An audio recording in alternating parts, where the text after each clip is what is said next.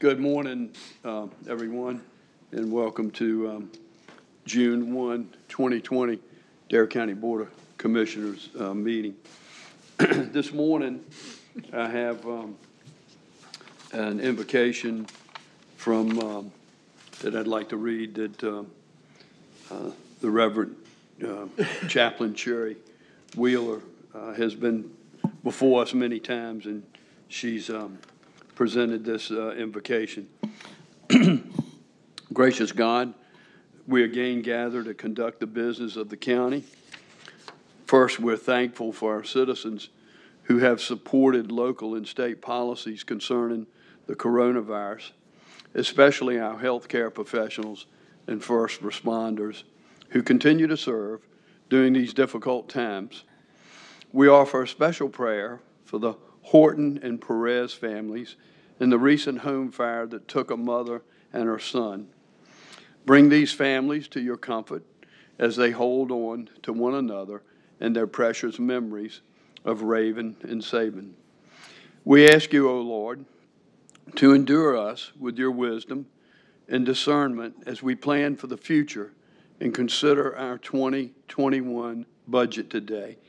May the items funded in the coming year bring the most benefit to our citizens and our many visitors. May those who are appointed today to the various boards, commissions, and councils throughout the county serve with integrity and excellence.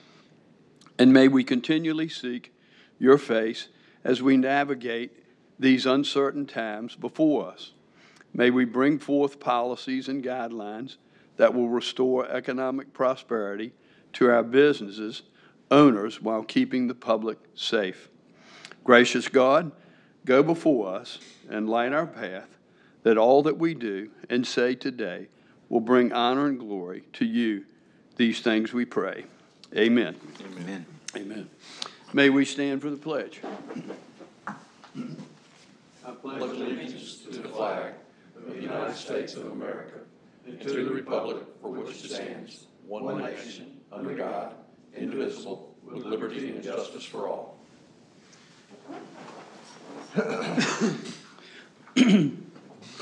County Manager. Yes, sir, Mr. Chairman. Good morning. Item 1 on the agenda is the chairman's opening remarks. Thank you, County Manager. Number of items this morning. Bear with me for a few moments.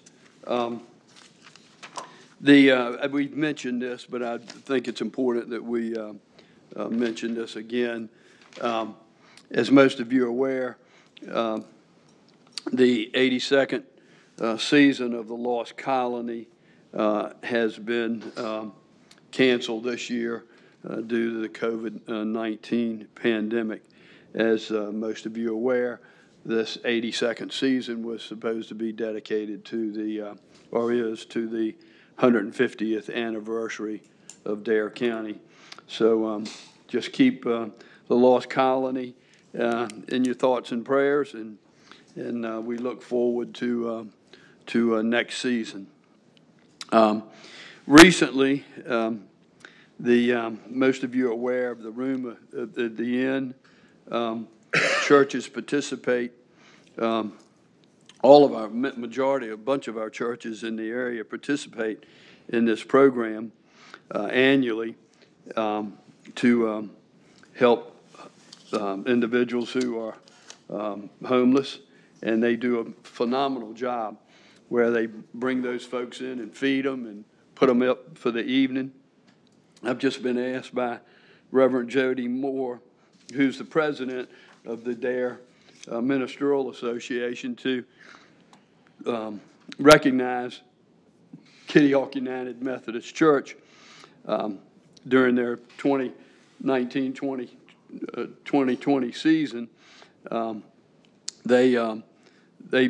They brought in folks, and they did this for like most of these churches do it for like a week. Kitty Hawk did this 5 consecutive weeks in a row, which is pretty phenomenal. But once again, all of our churches participate, and I can't thank all of our churches enough for all the work that they do for our homeless folks. And we just want to commend them, everyone, for everything that they do to help our homeless folks. Last week, I sent a copy to each of you where a lot of our businesses are struggling, as you very well know, for these J-1 visa students to come in and help us with the season. So I sent a letter to Representative Murphy and to Senator Tillis on behalf of the board, asking them if they would certainly help us get some of those students in to help with our season. I'd have to yield to Commissioner Bateman if it's too late now for that to even happen or make a difference. But I haven't gotten a response back from them yet. But I know that a lot of our businesses out there are suffering by not having these individuals in here and working. So I don't know what the result of that's going to be. But I did want to make you aware that I sent those letters on behalf of the board. Recently, and this is just par for the course for a lot of our employees in Dare County, but in particular, we know extremely how well and how fortunate we are to have Donna as our planning director. And she was just recently featured in Making Waves. It's East Carolina Magazine. And they did an article on her with the title of it was Donna Creef, 88, Protects Dare County Water and Property. So that's the year she was graduated from East Carolina. She's done quite a bit for us as a county planning director since she took over from Ray Sturzer once he retired. But she oversees the development of unincorporated areas of the county, which certainly include Hatteras, the mainland, Roanoke Island, Collington, which most of you folks out there knows, west of Kill Devil Hills, and Martins Point. She states that, and how true this is, water is a part of everyday life here on the Outer Banks. She says, and how right she is, we drive over it, we work on it, and we play in it. And it's very critical to the success of Dare County. She stays very, very busy in protecting the natural resources of its importance, since our local economy, of course, revolves around beaches and the Sound. The big issue, as we all know right now, is flood maps for Dare County, and they go into effect June this month. Many of those properties are oceanfront properties that have certainly flooded in the past, and there's a concern that property owners will not realize the flood hazards associated with their property. And I reiterate that today. We've had an ongoing promotion out here for almost a year now of saying, just because your flood zone changes doesn't necessarily mean that you should cancel your flood coverage, because we know that the last two storms that we've had, those numbers weren't even included in the data that brought about these new flood zones. And in response to those concerns, this board, has adopted some regulatory efforts to treat the reclassification of properties as they were in the flood zone, and that means owners will have to raise structures to locally applied elevation marks. This is a progressive approach that we're having in North Carolina, and is an example of the dedication that this board and our planning has to ensure our communities are resilient from flood hazards. And these are statements that Donna's made. We've been very successful in Dare County with securing FEMA mitigation grants over the past decade, And I knew that we had elevated quite a few homes, but I didn't realize it was to the extent that we've elevated close to 100 homes here in Dare, in unincorporated Dare. So that's a phenomenal feat. So hats off to Donna, and great publicity, and I was glad to see that she got some recognition in the news about what she's doing to help protect Dare County. And hats off to Donna for the work she does for us.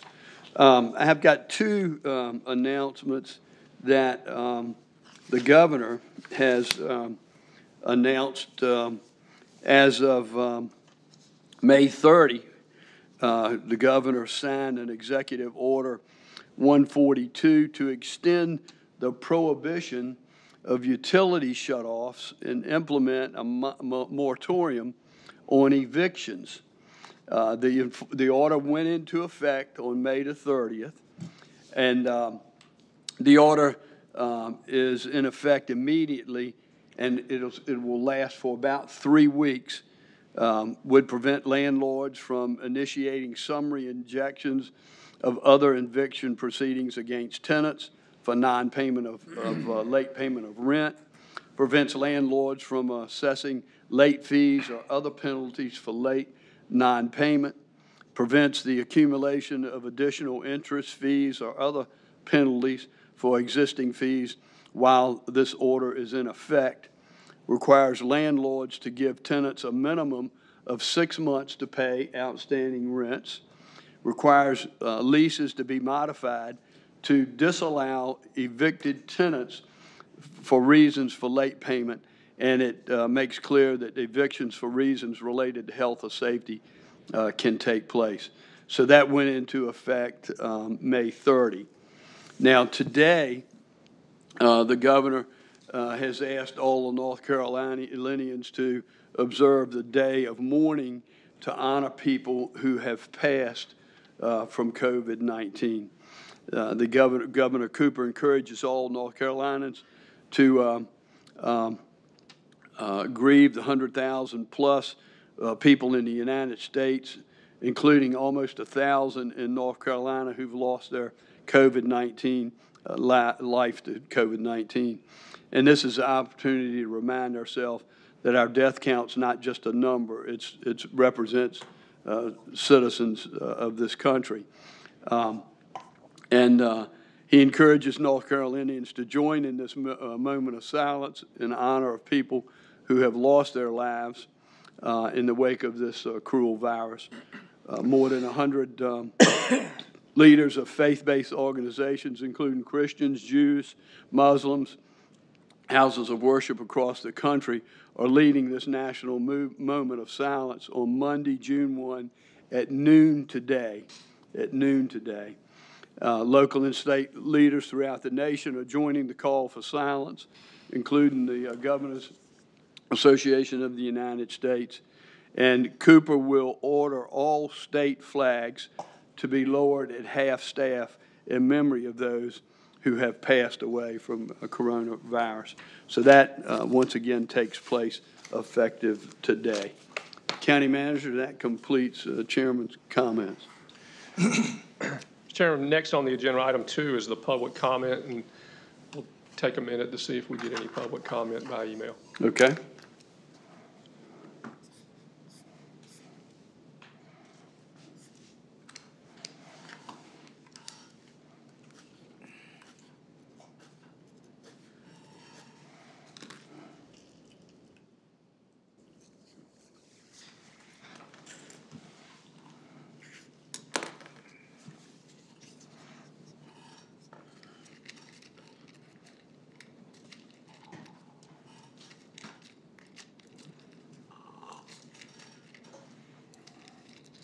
Okay, County Manager.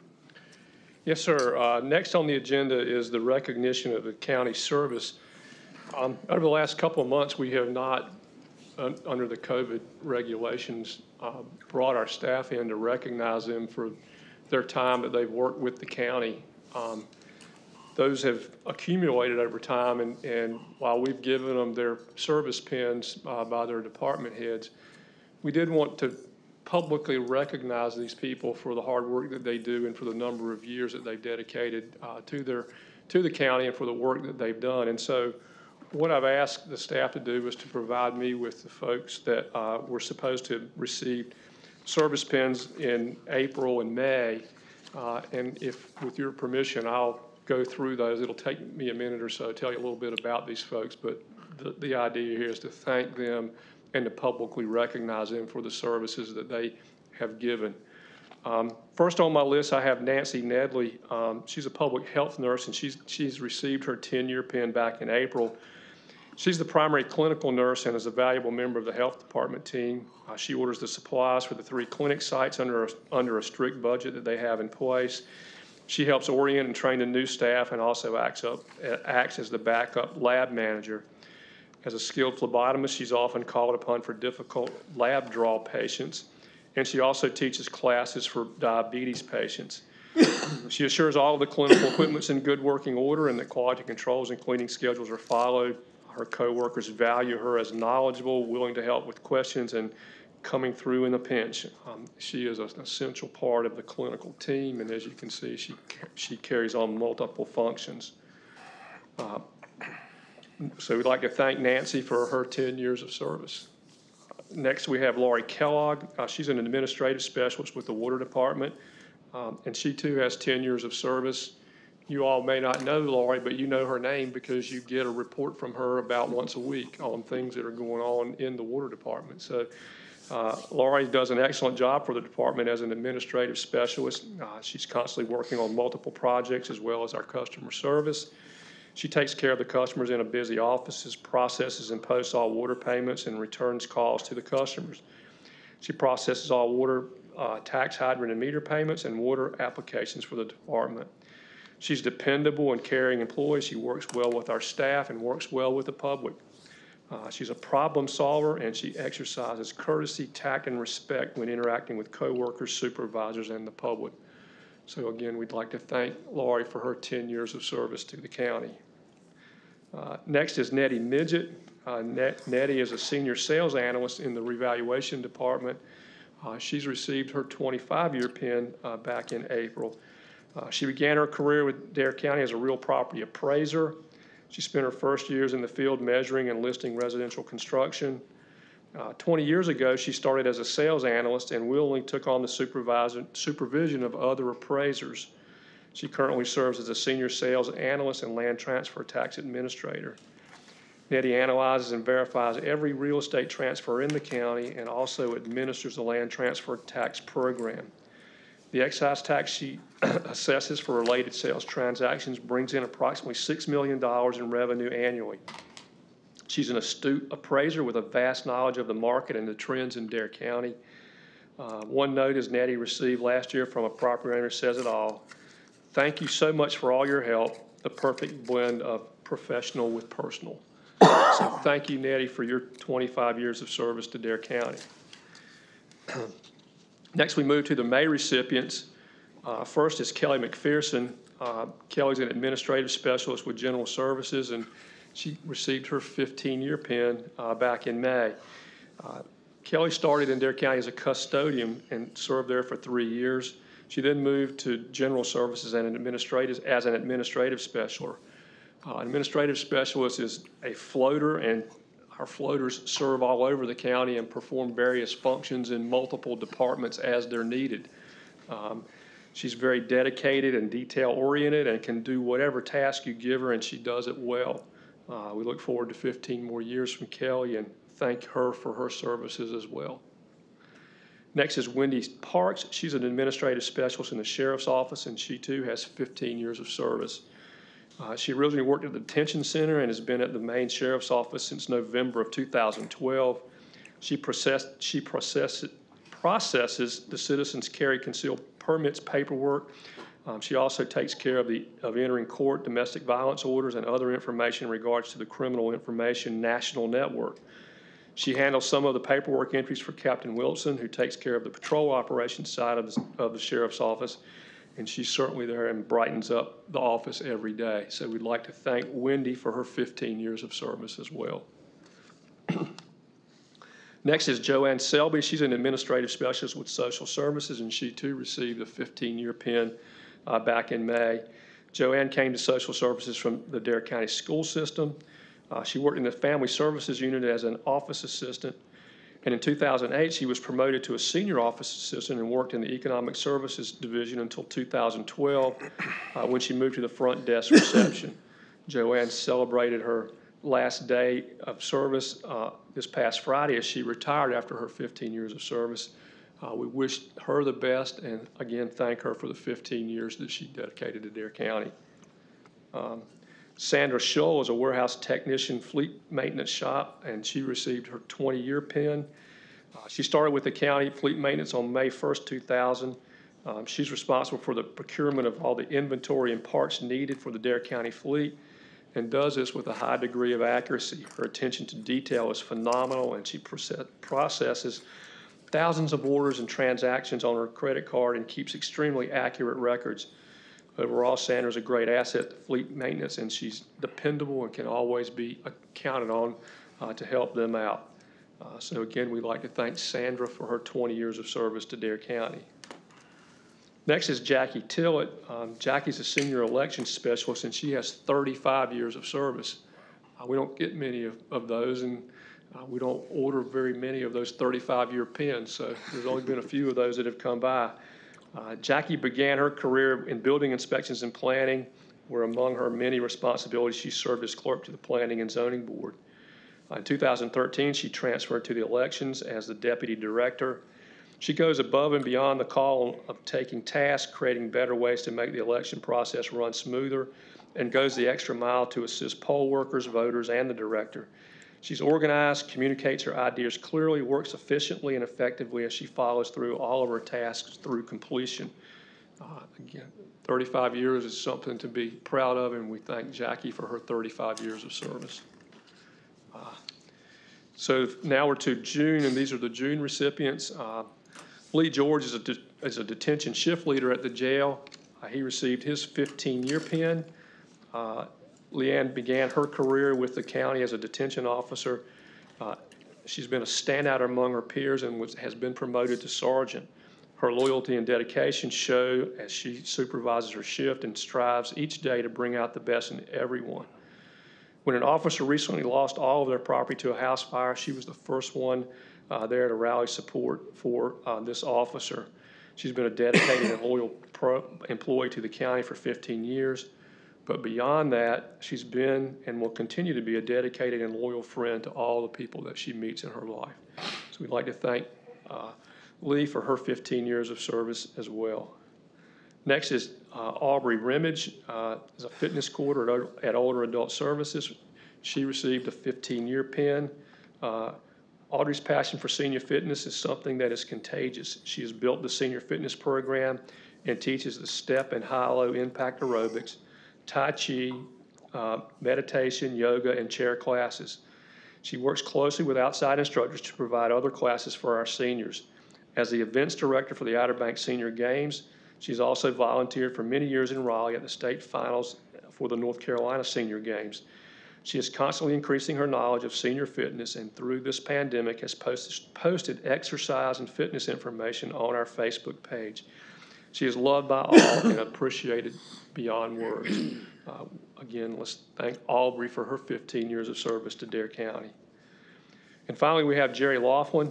He's wastewater treatment superintendent at the Skyco water site. He came to Dare County after 31 years in the Army. He started as an operator in Hatteras, and in 4 years was promoted to superintendent of the Mac Midget plant in Rodanthe. After 13 years in Rodanthe, he was transferred to Skyco water treatment facility in Manio.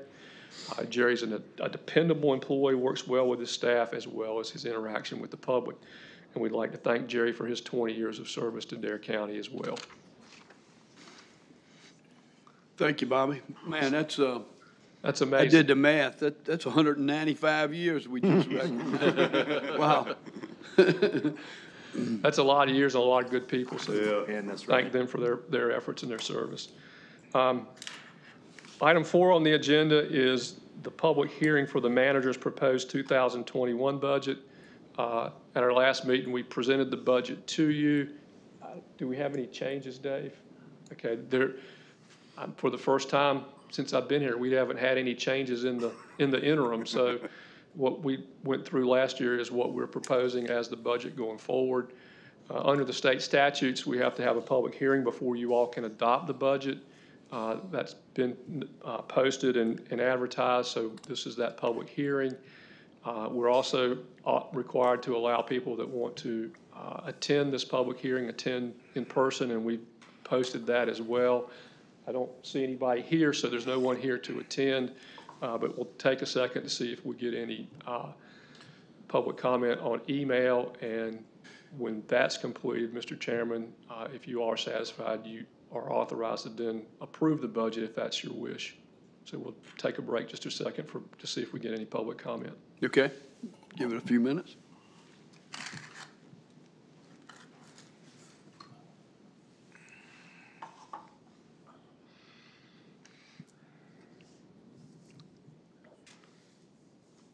Bobby, do we have to wait till 9:30 for that?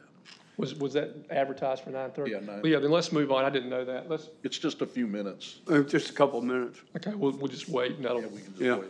okay. Just wanted to make sure we waited until then. Yeah. 2-minute warning. 2-minute warning. Oh, sorry.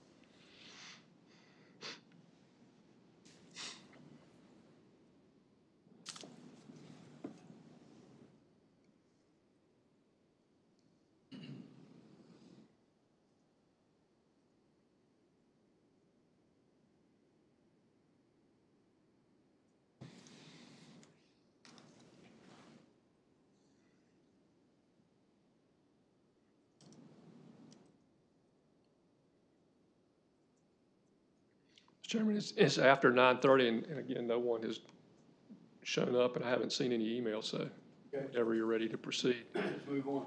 Anyone, does the board have any questions about Dave with respect to the budget? No. Is there, what's the pleasure of the board? There's a motion on the floor by the Second. vice chairman to approve the manager's proposed 2021 budget as presented. Is there a second? Second. Seconded by Commissioner Bateman. Any further discussion? Hearing none, on that motion? And those in favor of the motion signify by saying aye. Aye. Opposed, like sign. Motion carries unanimous. Thank you, County Manager Dave. Thank you. Chairman, next on the agenda is item 5, is the grant project ordinance for the coronavirus relief fund, and Dave Clausen will handle that. With your permission, Mr. Chairman, Dave's got items 5, 7, and 8. Okay. And if you'll allow, we'll just let him do all 3 of those, and then I'll come back to number 6 when he gets done. Okay, sounds good.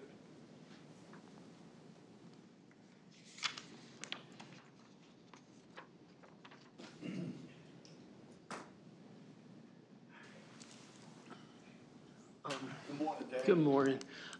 Item 5 is for, this is just to establish a budget so we're legal for the state coronavirus relief fund money. We actually got the money last week.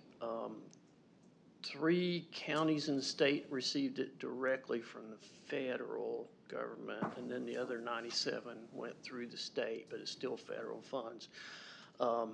The allocation was a base of 250, and as usual, the rest was on permanent population. So we have counties with smaller budgets that's got more receipt than we do. But I decided to create a separate fund to keep it out of the disaster recovery, because normally that's hurricane stuff. Well, also, what you have is a grant ordinance, so it doesn't die at June 30th, because we have through December 30th, what we spend through December 30th is eligible. So it'll cross fiscal.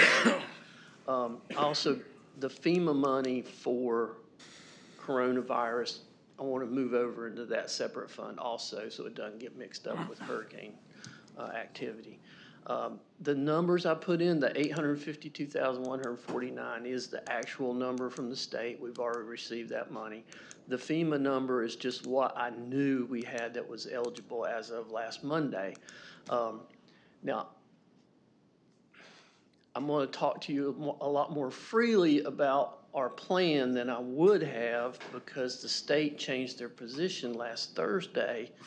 The state's position was that the relief fund money should be spent first, and then FEMA only for what was left over. Understandably so, because the state had to come up with the 25% match for the FEMA money. What happened Wednesday and Thursday of last week is the federal government said that the state could use their relief, their CARES Act money for their 25% match for any FEMA money. So on Thursday, the state changed their position to what we had been arguing, in that whatever's FEMA, if we can determine that it's FEMA eligible, we put it in that pot first. That's the 125. Yes, and it will be more than 125, definitely more. Now we know it'll be more than 125. So we'll maximize that first, and it's usually not easy to get answers on eligibility questions, and this has been even more so. But thanks to some contacts that Sandy West has and some contacts that I had, we talked last week, and actually talked with Carteret County too, because we found that the more FEMA literate places were taking this same approach. And some of the plans that we saw, draft plans for the relief fund, I don't want to say didn't make sense, but were kind of uneducated as far as FEMA went. A good example of that, there were a lot of, there's several things that the state relief fund is eligible for, and it's the board's decision. But for example, the board could award money to the school system. The board could award part of the money as grants to small businesses, as loans to small businesses, to nonprofits, and to municipalities. We did research. Norma Houston with the school government told us school systems have a separate pot from the state, and it's possible that the school system will get more money than we will. Same thing, oh, hospitals. If you have a local hospital, they're eligible. But again, there's a separate pot of money from the state for that specific funding. Municipalities, we read about literally arguments between counties and towns about how much was going to be allocated, and saw a couple of example plans where they just said, okay, you get 20,000 each, we're going to take another 50 or 100,000, whatever, and allocate it based on population.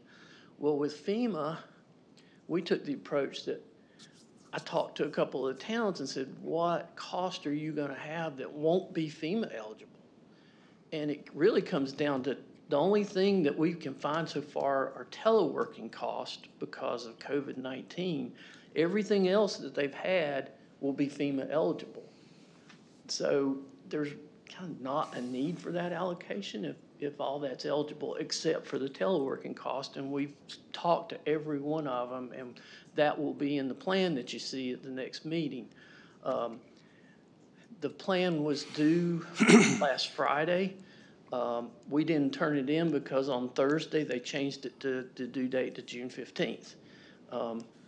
There were also procurement issues. The FEMA procurement was declared as an emergency. The CARES Act was not. That changed Friday at 5:30. So we're still working on it. Department heads have a meeting, an online meeting this morning with Sheila Davies to start working on a How are you reopening possibly keeping plan. all this stuff straight? This sounds Well, like chaos. Well, They're directing you from multiple directions with It's- conflicting direction and what we're instruction. doing is myself, Dustin from purchasing, Yeah. Ernie from internal audit, and Sandy West, who knows all the FEMA stuff. We're doing it all together. And I think we're getting there. Jeez. But like the reopening plan is a good example. You asked what things are eligible. We found out that FEMA, all the personal protective equipment, well, let me go back. As we look at reopening buildings, public spaces like our lobby and the courthouse and libraries and bomb center, dare center, all the personal protective equipment is eligible for FEMA. All the cleaning's eligible. All the sanitizing is eligible. But we have to get together a plan because, we know we're going to have maybe one or two departments that want to do way too much, and we might have one or two that are not doing enough. And Sheila's going to review all that, and we're going to come up with a plan, and we'll put that into our cost and decide. Well, we've already decided that that's going to be FEMA. And so we'll be back to you a lot changing, especially the FEMA budget number. Another example is the checkpoints for the sheriff deputies. All the equipment use is FEMA eligible. It's not CARES Relief Fund eligible. All the overtime is FEMA eligible. All the straight time is CARES relief eligible. But then the question is, do we have enough money in the CARES Act money to use for that straight time? And we'll continue to work on that and be back to you. And we'll have the draft.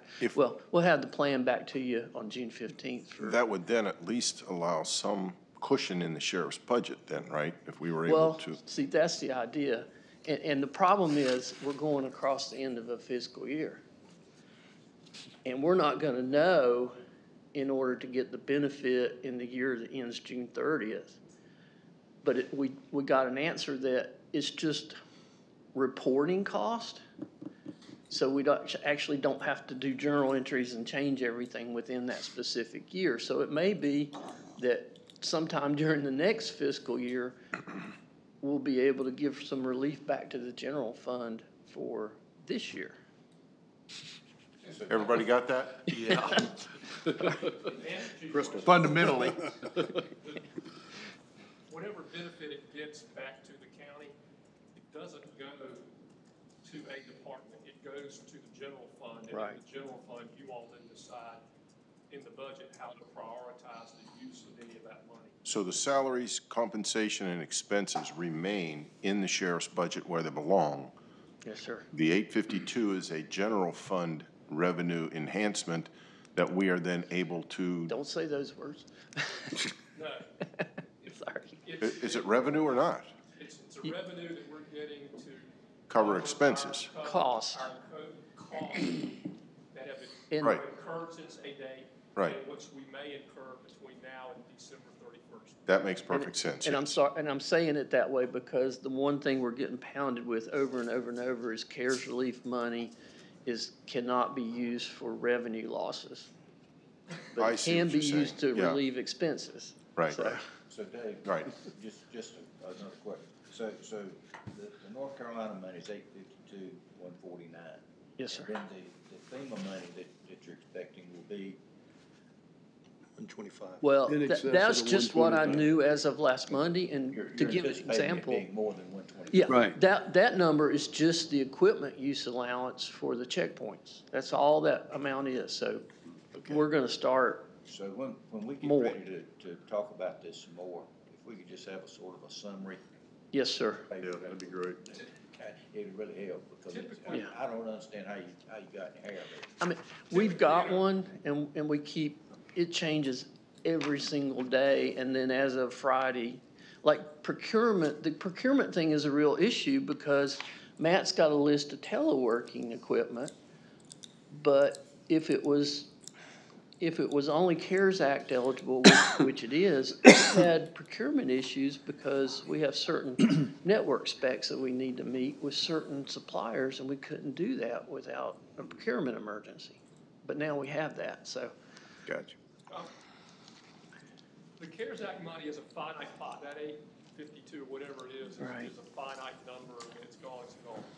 The FEMA money is not capped. In a hurricane, your FEMA expenses that are eligible are your FEMA expenses. If they're 125, they're 125. If they're 5 million, they're 5 million.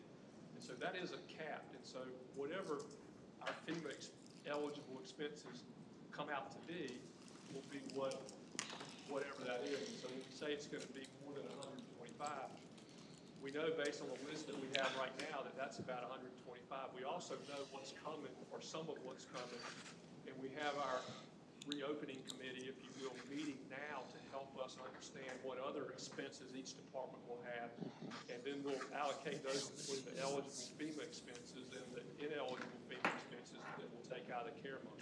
Gotcha. Thank you. Thank you, guys. All right, any other questions today? Is there a motion to adopt the grant project ordinances? So move. That's, motion is by Commissioner House. Is there a second? I'll second it. Seconded by Commissioner Tobin. Any further discussion?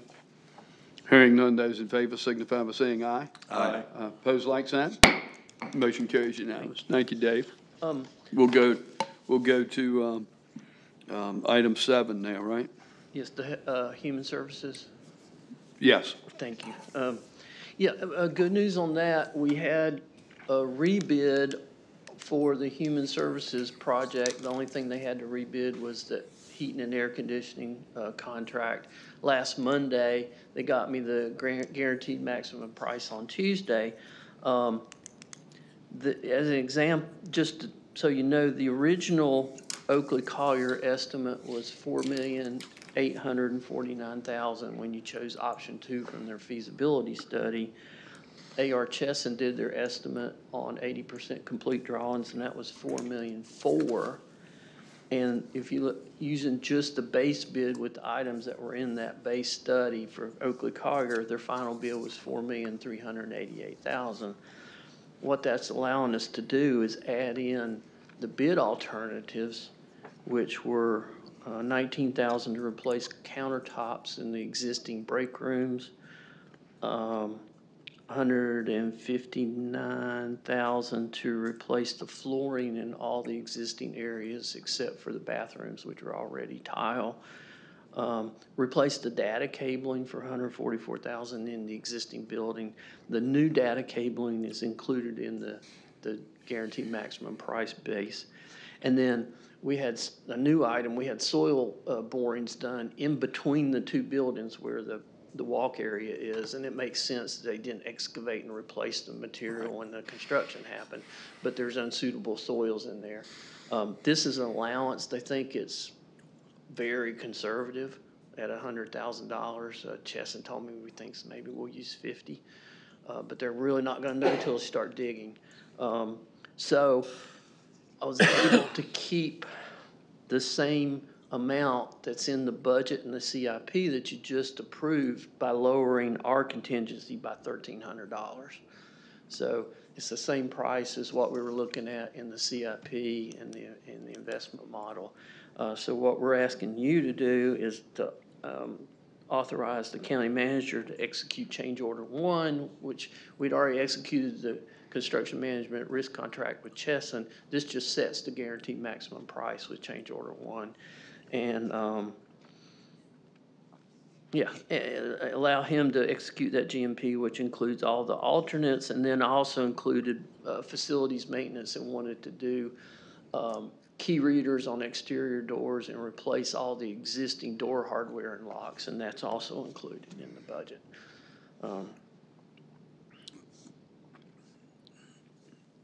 Oh, and I'm sorry, and there's also, in order to do that, there's also an amendment to the capital project ordinance, which changes some line items and sets the GMP. Any questions of Dave then?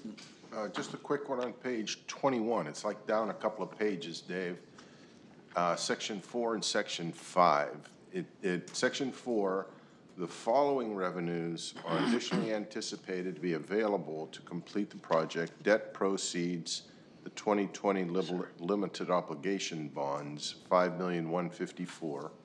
Right. Then in Section 5, we have DHHS buildings, the 5738 that you've just detailed and explained at the very top.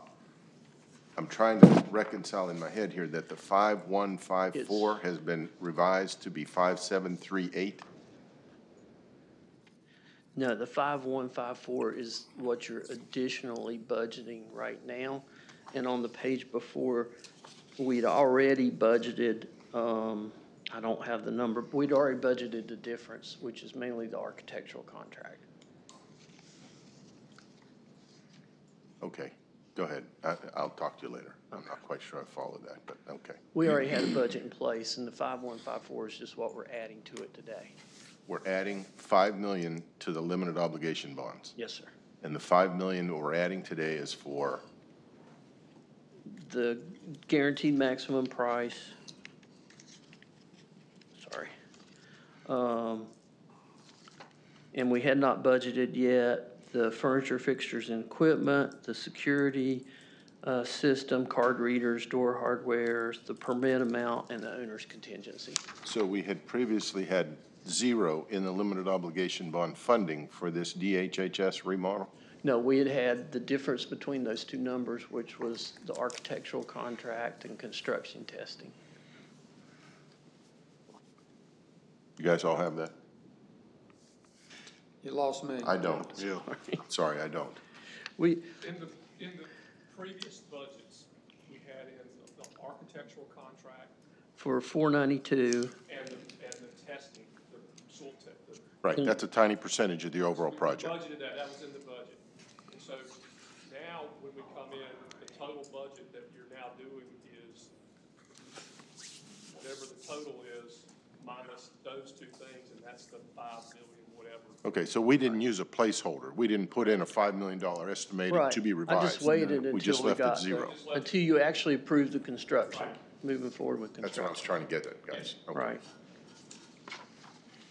Any further questions? Pleasure of the board. Motion to approve. Motion's been made by Commissioner Ross. Is there a second? Second. Seconded by Vice Chairman. Any further discussion? Hearing none, those in favor signify by saying aye. Aye. Opposed, like sign. Motion carries unanimous. Item 8. Yes, sorry, I'm gonna look at this real quickly and tell you, because Dustin told me that Bobby was gonna do this one, but no, it's okay. It was time to rebid our debris monitoring contract. This is not a debris collection company, but this is the eligible cost for the debris monitors that watch the collection of the debris. Right. So we rebid that on a 3-year contract again, and the low bid was Thompson Consulting, which has been the company that has held our contract for the last 6 years. And I can tell you, they do a really good job, and they were low bid, low price, so we're recommending that we renew with Thompson for another. Oh, they're strict. I've seen them in operation, and They don't mess around. We work well with them. Yeah. We work well together. Yeah. So we're asking that you approve the proposal that's included and authorize the county manager to finalize the contract and execute it. I'll make that motion, Mr. Chairman. All right, thank you, Commissioner second. Couch. And Commissioner Bateman seconded. Any further discussion? Hearing none, those in favor signify by saying aye. Aye. Opposed, like sign. Motion carries unanimous. Thank you so much, Dave. Brings us back to item 6. Yeah, item County 6 on the agenda is a request for a zoning map amendment. In your packet, you have the request for that property to take it from its current zoning, I think, to a C3 zoning. It's been to the planning board. The planning board has approved it, and so in order for you all to review and act, you have to have a public hearing, and so there's a request to put this on for public hearing for June 15th at 5 o'clock. All right. Is there a motion to put the motion on the floor by Commissioner Tobin? Is there a second? Second. Second by Commissioner House to post this on June 15 for a public hearing at 5 p.m. Those in favor, any further discussion? Hearing none, those in favor of the motion signify by saying aye. Aye. Opposed, like sign. Motion carries unanimous. Mr. Chairman, item 9 on your agenda is the consent agenda, and the only thing on the consent agenda is the approval of the minutes. Motion to approve. There's a motion on the floor by Commissioner House to approve the consent agenda as presented. Is there a second? I'll second it. Second by Commissioner Tobin. Any further discussion? Hearing none, those in favor signify by saying aye. Aye. Opposed, like sign. Motion carries unanimous. Mr. Chairman, next on the agenda is item 10, which are the board appointments, and there are a number of these this morning. First on the list is the College of the Albemarle Board of Trustees. The chairman's term expires on June of 2020, and he'd like to be reappointed for a 3-year term. Move to approve. Second. Boy, I came in every direction. It was the board That's across the right. board. I believe the motion was made by Commissioner Couch and Bateman, and was there a second? Second. Second by the Vice Chair. Any further discussion? Hearing none, those in favor signify by saying aye. Aye. Opposed, like sign. Motion carries unanimous. Thank you, gentlemen. Next is the Mans Harbor Marina Commission. The terms for Paul Mann, 5th, Jeff James, and Jesse Outland Sr. expire in June, and all would like to be reappointed for 2-year terms. Move to reappoint. Motion on the floor by the Vice Chairman to appoint. Is there a second? Second. Second by Commissioner House. Any further discussion? Hearing none, those in favor signify by saying aye. Aye. Opposed, like sign. Motion carries unanimous. Next is the Mans Harbor Community Center. The terms for Clyde Guard and Bobby Sawyer expire. They would like to be reappointed. Move to reappoint. Motion on the floor by Commissioner House to reappoint. Second. Second. Commissioner Bateman, second. Any further discussion? Hearing none, those in favor signify by saying aye. Aye. Opposed, like sign. Motion carries unanimous. Mr. Chairman, Yes, sir. Fessenden Center, I don't know, Bobby, if you're going to deal with that a little later on, but did we blow by that? Item 10? Fessenden Center? It's on there. It's on there. All right, I'm sorry. That's the Thank next you. one. That's, Two we of just got out of order. You're right. Okay, Kenny. all right. We're coming to it, yep. Next is the Juvenile Crime Prevention Council. The terms for Melinda Magowski, Stephen Westcott, Jennifer Alexander, Michael Lewis, Tim White, and Marsha Ribner Caddy expire, and each of them would like to be reappointed. Move to reappoint all. Motion on the floor by Commissioner House to reappoint all. Second. Second? Oh, I'm sorry, Commissioner Tobin. Any further discussion? Hearing none, those in favor signify by saying aye. Aye. Opposed, like sign. Motion carries unanimous. Next is the Veterans Advisory Council, and the Veterans Advisory Council recommends that Richard A. Probst and Marsha Brown each be reappointed. Move to reappoint. Motion on the floor by Second. the Vice Chairman, seconded by Commissioner Bateman. Any further discussion? Hearing none, those in favor signify by saying aye. Aye. Opposed, like sign. Motion carries unanimous. Next is the Fessenden Center Advisory Board. Kenneth Bright, Keith Durham, Howie Easley, and John Griffin would like to be reappointed. Bonnie Williams and Jenny McBride do not wish to be reappointed, and there are no applications for the 2 spots. Move to reappoint. Motion on the floor by Vice Chairman Overman to reappoint. Is there a second? Second. Second by Commissioner House. Any further discussion? Mr. Chairman, Yes, sir. Bonnie Williams has been the chair of that for a long time, I mean, for years. And I just want to say with this opportunity to thank her for her service. And that board will decide a new chairman at the appropriate time. Okay, thank you. And Jenny McBride done a great job as well. Thank you, Commissioner. Any further discussion? Hearing none, those in favor signify by saying aye. Aye. Opposed, like sign. Motion carries unanimous. And that means there's 2 open seats, is that right, Cheryl? So Yes. there's 2 open seats that we'll have to consider at a later time. Next is the Hatteras Community Center. Laura C. Young and Ron Winterker would like to be reappointed for 2-year terms. So moved. Motion on the floor by Commissioner Tobin, seconded by Vice Chairman Overman. Further discussion? Hearing none, those in favor signify by saying aye. Aye. Opposed, like sign. Motion carries unanimous. Next is the Dare County Waterways Commission.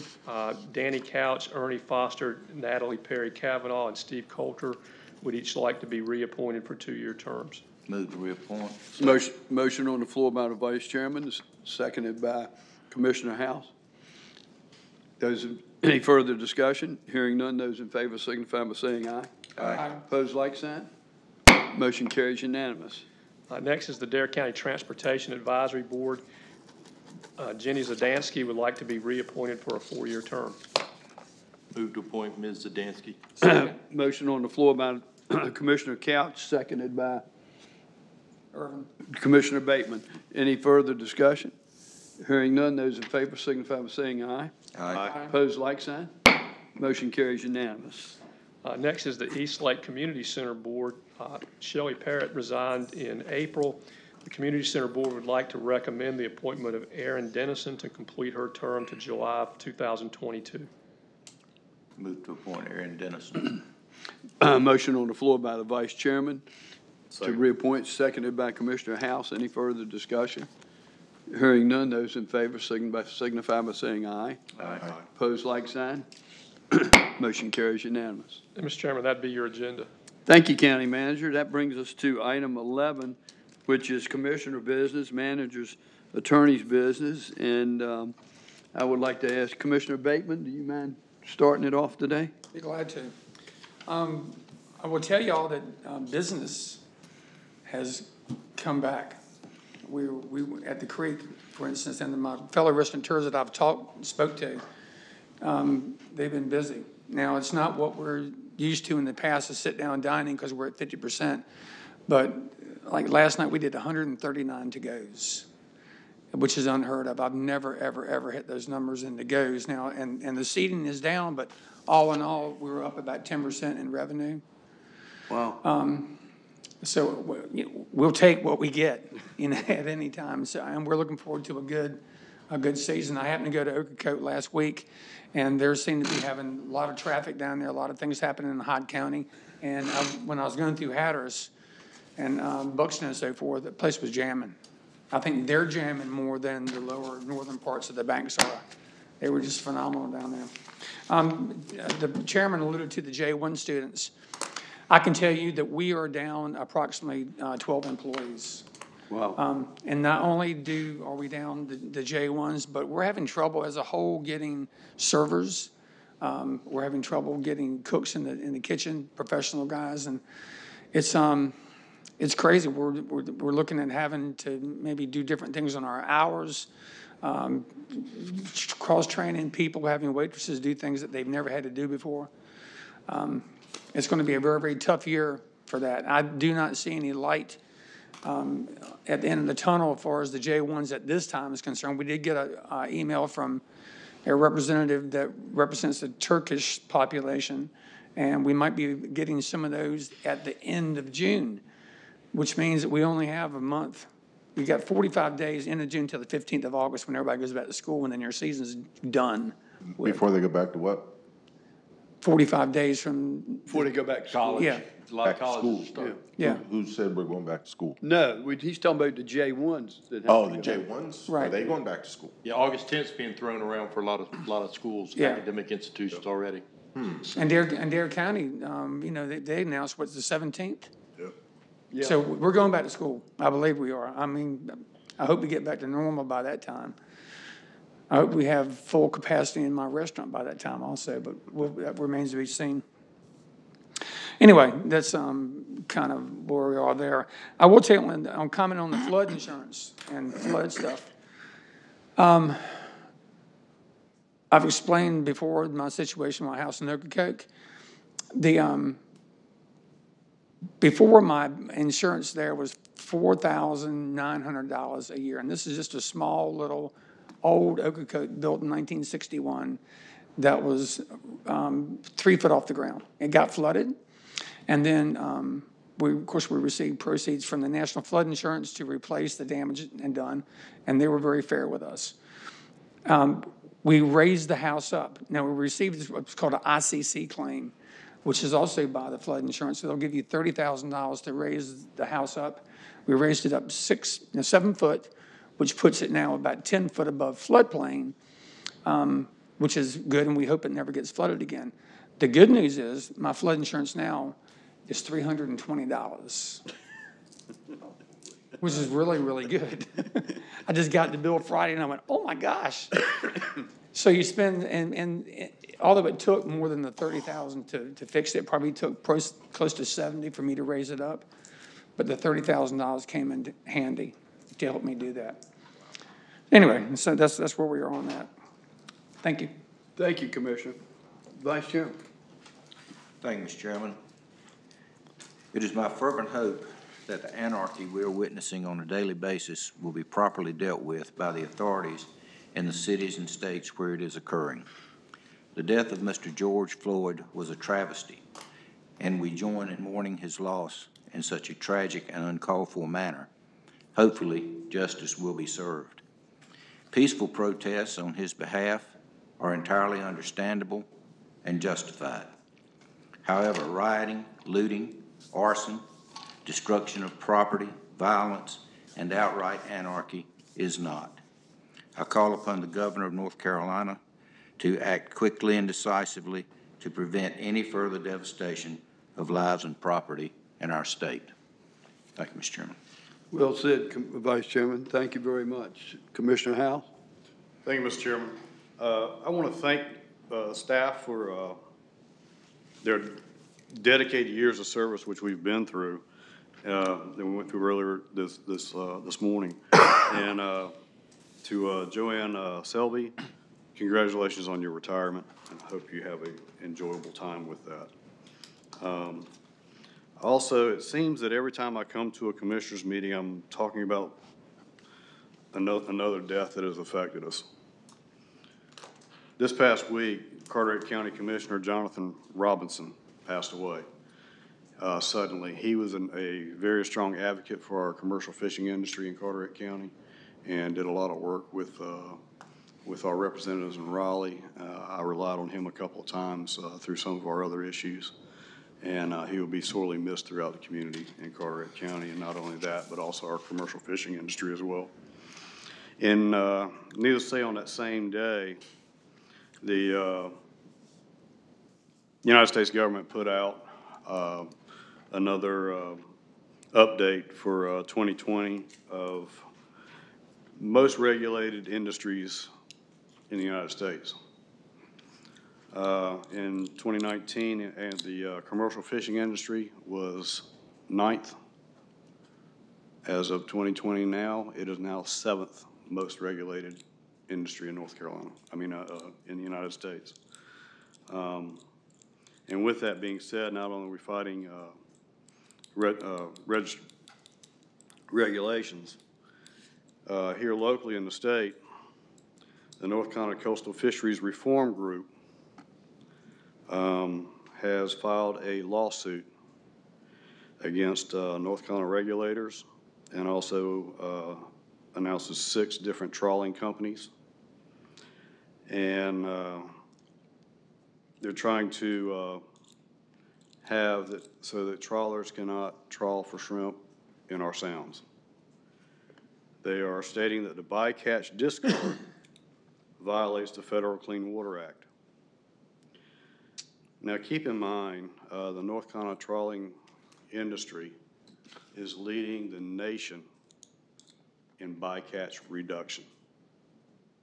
And you can go on YouTube and you can watch several of these guys that have put films out when they pulled the nets in and cut the nets and put them onto the boats. You can actually count the number of fish. And it's a very low number that you see. And even with those bycatch of fin fish in those nets, 90% of what they catch in there is actually a sellable fish. So our bycatch is basically very little. Minimal. At best. And I'm not sure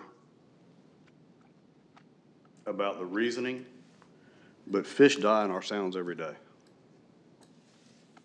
It's a way of life. You live, you die.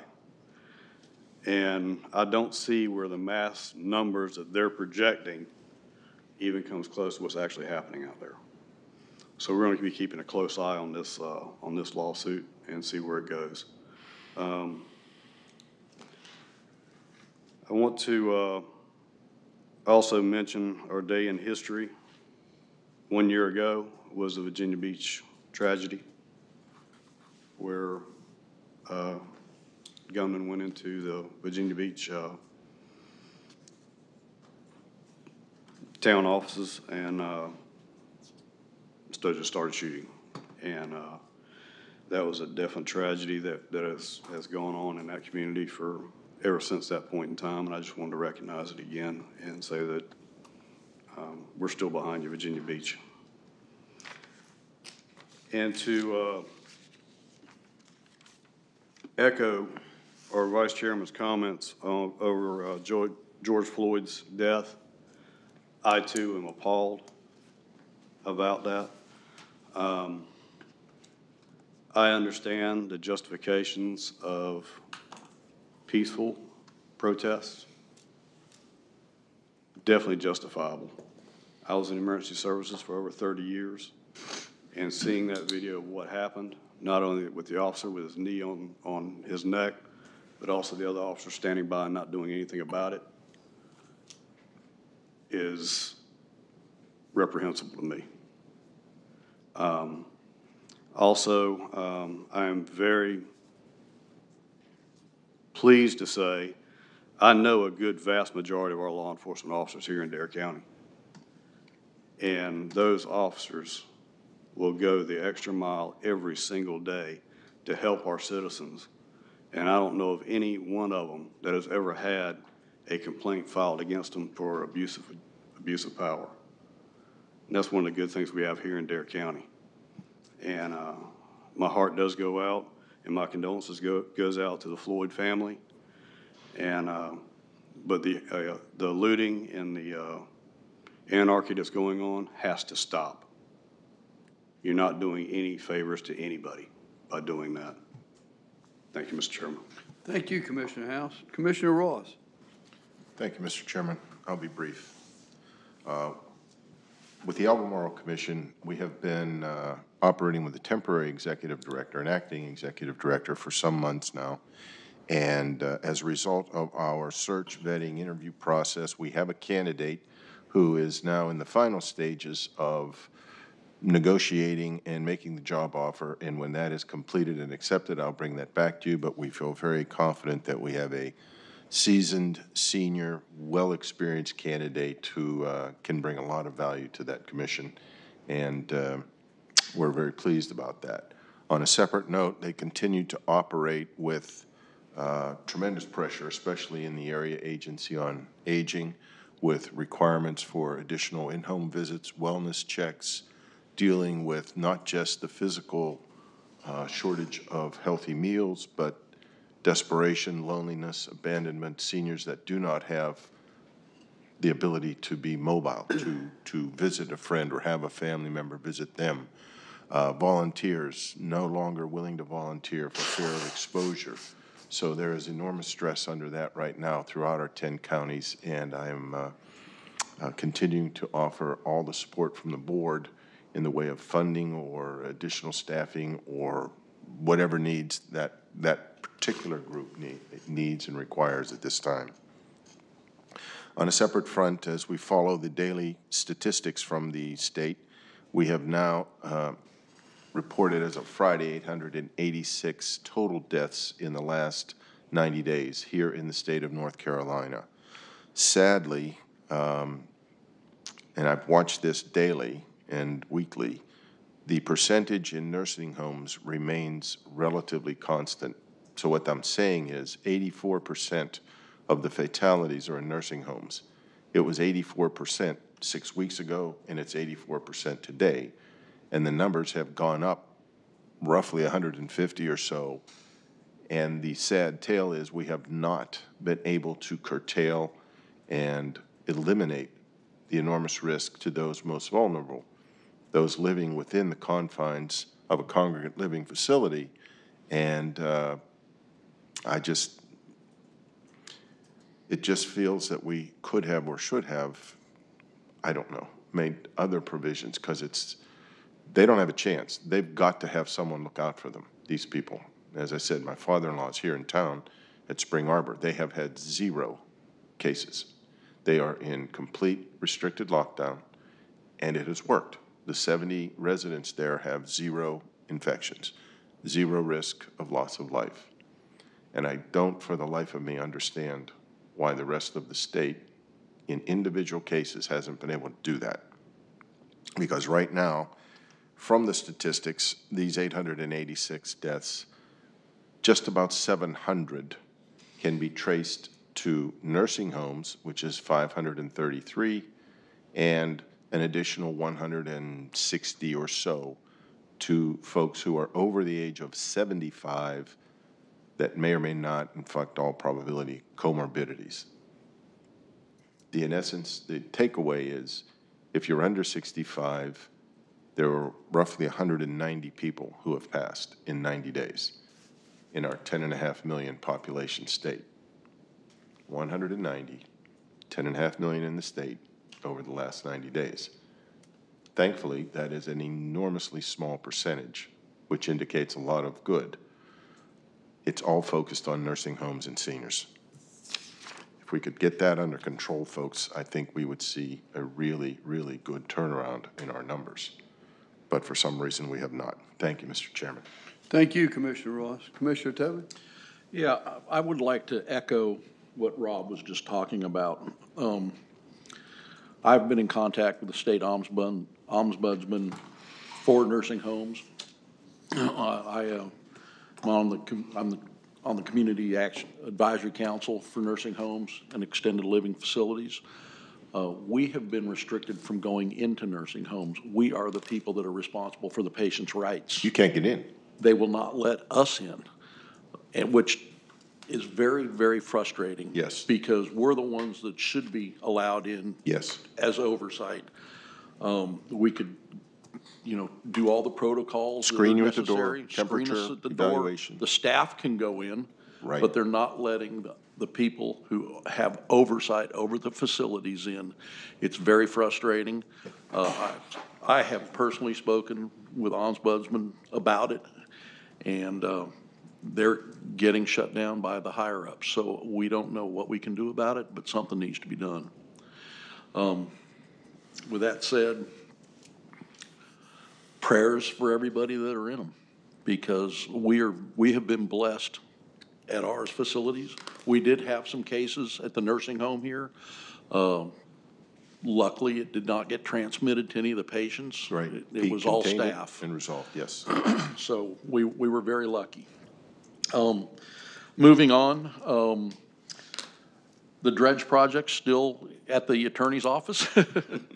Hopefully, the attorney will be done with it this week, and a copy of it will be sent to us to oversee. And then it will be signed and the project will start. And last but not least, I would like to thank the Lord for sunshine. Amen. Because it has been one wet week. It has that. That's all I have, Mr. Chairman. Thank you, Commissioner Tobin. Commissioner Cow. Yeah, kind of want to follow up on some of the things that Irvin said. This is a serious situation with the J1 and the H2B people. They're critical, and with that in mind, I do want to. I marvel at the retail and the restaurateurs and the food and beverage. The real estate companies, and I'm not just talking about in Hatteras. I've been monitoring what's going on from top to bottom, the entire length of the county. And our people are rising to the top. They've got a tough job. I mean, a lot of these guys are, companies are operating 50, 60% of capacity, and the morale is still good. People want to get back to work. I'm seeing a lot of people who've been given, a lot of managers, a lot of senior people who've been in the hospitality business. They are taking charge and they're getting it done. For the past 2 weeks down in Hatteras, we've been at capacity with rentals, and pretty sure that's based on conversations we had this morning, that's the same up here as well. And I want, and I'm sure I can speak for the board, I want our business community to know that we support you. We're appreciative of all the efforts that you're making. You're going the extra mile. You're not getting home until late. Some of your families are you're having to sacrifice your families a little bit, but we are sympathetic and just are grateful for the services that you're providing. With Forbes listing the Outer Banks as the #1 safe place to go, I know we have sweated what kind of season we're going to have, but if the past 2 weeks have been any indication, buckle up, and I am grateful for that. We've got bills to pay, college tuitions to take care of, mortgage payments. So thank you, everyone who's in the hospitality business and everyone who's also involved in county government as well. I will say, when I took this seat 4 years ago, having spent my whole life here, I've always known how good our people are. And this is not a soundbite. This is what I have witnessed with this latest, with COVID-19 here. Our people are phenomenal. It's just, I'm sure there are other very efficient and well-managed county governments, local governments within this state. But if they are on the level that what I'm witnessing, North Carolina is a great place to be living. Lastly, Nancy Griffin, I serve on a board, Children Youth Partnerships, very high-performing board, a lot of good people on there, close camaraderie. And Nancy going to be out for a little bit, and Sarah Sampson has been moved in the interim there. But please reach out to Children Youth Partnership. Just let them know that we're happy that we've got some capable leadership in there still to carry that flag. They do a great job for our children and youth. I enjoy being a part of that board. Thank you, Mr. Chairman. If I could, Danny, on the subject of the seasonal help, I've been looking into this. Obviously saw our resolution requesting some latitude. There's apparently a considerable public relations headwind that we're bucking. 30 million Americans are filing for unemployment as we sit here and talk and discuss the need to bring in roughly, what, 1,000, 500 in that range? I'm looking at Irvin as Usually averages about 1,500. 1,500. And if you step back from our situation, which I understand is very real and very important to the Outer Banks, my question is, how do we convey a message that's convincing enough that those at a macro level who look at the 30 million unemployed drawing unemployment benefits and say, well, of course you should bring in another 1,500 from overseas? Do you see what I'm saying? Someone not in our... It's ironic. Not in our situation would look at that and say, not just no, hell no. And that's what we've got to overcome, because our situation is so much different and unique versus virtually the rest of the country. And I don't know that we have made that case effectively yet. We've enabled our people to not work, Thank to you. not want to work. That's exactly I right. had a conversation with an employee and I said, your weight position is there for you. I'd love to have you come back. And the reply I got was, I'm working under the table with a family member and I'm drawing $600 from the federal government and $350 from the state of North Carolina. Why would he want to come back? Right. They need to end that. So we've created the incentive not to work. You got it. Absolutely, absolutely. So we are the masters of our own problem. Yeah. A lot of our, even our local fish houses here have asked their employees to come back, and their employees have told them, I'm making more money sitting at home. Right. Well, there If you you go, ladies and document gentlemen. that There you go. have tried to rehire them and they do not come back and you report it, they lose their benefits. In some situations, we've done that. I just had the conversation with this gentleman yesterday. But in some cases, we've done that. It's And you know, that's we- only fair. Yeah. We've kind of created this thing within ourselves. Now we have business coming back. The thing we have as a community, we got to get by. We have to get the information out.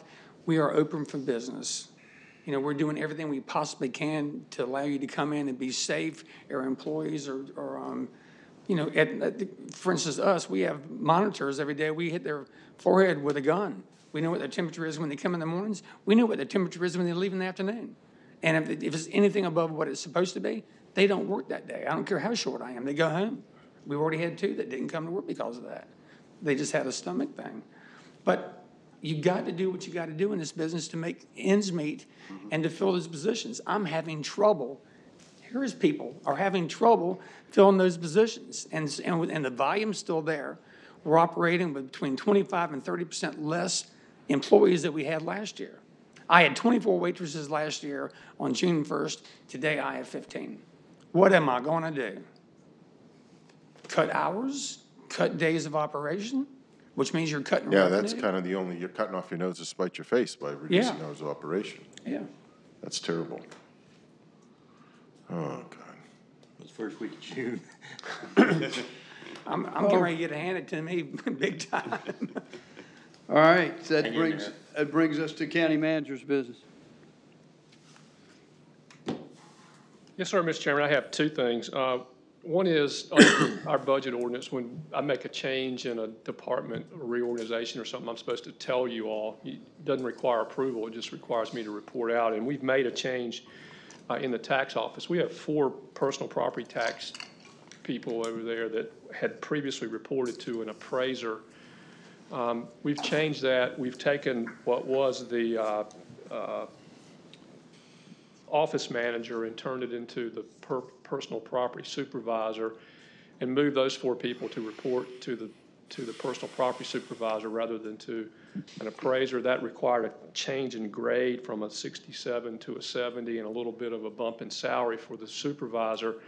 On the other hand, it was a budget neutral move. It didn't cost us anything because we had some new employees coming in to that department, and they came in at lower salaries than some longer term people that had left. And so it all washed out in the end. And so I'm just disclosing to you that's what we've done in that department as the budget ordinance requires. And previously the board had given me authority to do things within the department as long as they were budget neutral. So we did those things. The second thing is over in Manio, the Manio Commons property, there's been some demand from the downtown merchants. They're busy, as Commissioner Couch has said, and parking has been a problem, and there's been a request made for the use of that Manio Commons as a temporary parking as the town goes through the grant process. In our lease, we said they had to build a parking lot, and we went through all that sort of thing. They're asking, can they be allowed to use that property in the interim as a temporary parking to, I think they said they would get like 37 or 35 spots in there the way they had it arranged. and that some of the work they would do in there for the temporary could be retained as a part of the permanent, so they're not throwing money away in the short run. And so I don't have a problem with that, but because we've got it under lease for a different purpose, I wanted to be sure you all didn't. And so I'm bringing it to you all for your authorization for me to allow them to use that parcel for that temporary parking. I will tell you that they are applying for, and have applied for their part of grants. I think they've applied for a tourism board grant. There's one other grant, and I can't remember what it is, that the manager told me that they were applying for. I know on the part of grant, I sent a letter in support of that grant. They had to have a letter of support, so I sent one in on behalf of the county supporting that project. And so I know that stuff is underway, and hopefully they'll get these grants and we can get this project rolling pretty soon. Move to approve. Motion on the floor by Vice Chairman. Is there a second? Second. Second by Commissioner Tobin in-house. Any further discussion? Hearing none, those in favor signify by saying aye. Aye. Opposed, like sign. Motion carried unanimous. And that's all I have, Mr. Chairman.